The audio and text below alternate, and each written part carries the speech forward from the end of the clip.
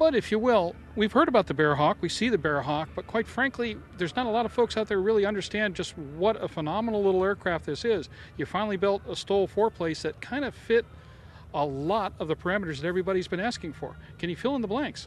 Well, one of the blanks is it's not truly a STOL airplane. What we consider it is it's whatever you want it to be. Okay. The STOL characteristics happen to be a happy byproduct of aerodynamics and power and wing loading and all the normal factors. And yeah, it gets off incredibly quick. It lands incredibly quick. But in between that, it's just a good, healthy 150, 55 mile an hour four-place airplane that can carry 11 to 1,300 pounds of useful load. And that is at 6.6 Gs, which is utility category, not normal category. Okay. So that means that we're hiding about 400 pounds of useful load if you put us on an equal footing with everybody else in the market. Right. So what it is, the way I look at this thing, Jim, is I look at this thing as if it's a 32 Ford 5-window coupe. Okay. You can chop it, channel it, put a big Hemi in it, like this one's got a 250 in it, and have an absolute barn burner. Gets off the ground before you're ready to get off of the ground.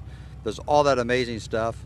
Or you can put a nice little 160 in it, have a nice little cruiser that cruises at 130, 35 miles an hour. 180, you're going to have 140, 45 miles an hour. It can be anything you want it to be. It is a basic, clean, super well designed, and an incredibly benign airframe.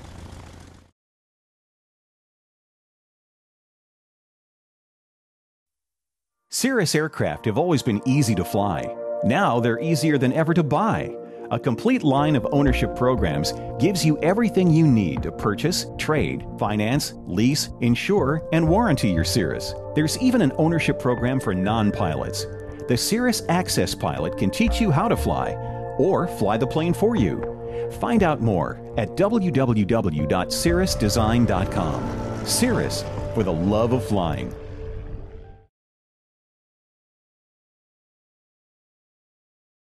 So it's a do everything. It can be whatever you want it to be airplane. So we've got not necessarily an image problem because it's such a good bush airplane that people flying it love it for that. But it just does a bunch of other stuff. Does that answer it? Pretty much. What kind of builder is it, though? What kind of a builder? Now, if you were to go back, and we've been doing this for 7 years now, starting in 2000. If you were to take all of our spec sheets, all of our information, and put it side by side, you would see numbers change. Okay. Now, what was happening is at the beginning, you're estimating, or guessing, I guess you could say, as to what it's going to take to build it, what it's going to cost to build it. Now we got enough guys out there that have done it, who are just finishing up, and we routinely stay in contact with them to find out what the real numbers are. And you would see our build times go from 1,000 up to 15, and then back down to 12 or 1,300 hours, which seems to be the average number for the average guy. All right.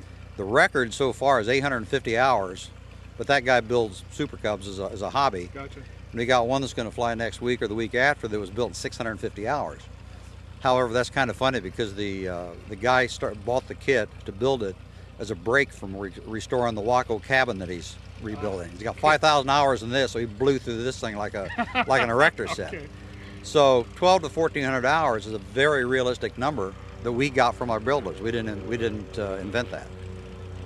Let's talk a little bit about costs, because obviously anybody who's looking at an airplane is going to be concerned about costs. What's a kit go for at this point, and what is an average range? Of course, nobody can figure out all costs, but a range for a reasonable completion on a Bearhawk. Actually, I can give you an Excel spreadsheet Okay. that gives you a low, an expected, and a high range. If anybody contacts us to buy this kit through the internet, one of the things they get is an Excel spreadsheet that shows what they're going to have tied up in the airplane when they're all done. Okay. And it is set up in such a way that all the changeable numbers are blue, and the numbers you're not supposed to touch are black. Okay. So you can go in there and change. Well, I don't want to. I've already got an 0540 in my barn, and it's not going to, so they can change it and have the numbers automatically roll out. The numbers will run from $47,000, including the kit. The kit is $35,500. That's the quick build kit. Okay. The only option you can buy on over and above that is the aux tanks for $500. So that means the most of your money I can take is $36,000.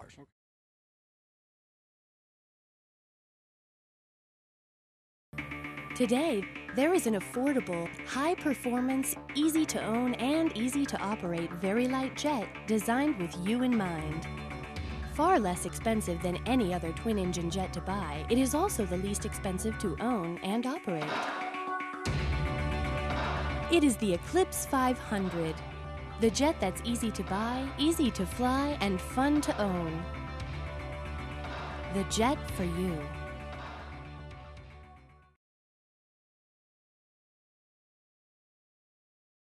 Outstanding.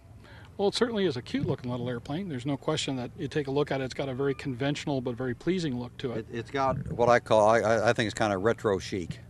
Okay. You know, it's 1948, kind of the best of 1948 brought up to date. And we freely admit this airplane sets aeronautical engineering back about 60 years. You know, it's a ball-peen hammer. And once you got a ball-peen hammer, why try to improve on it?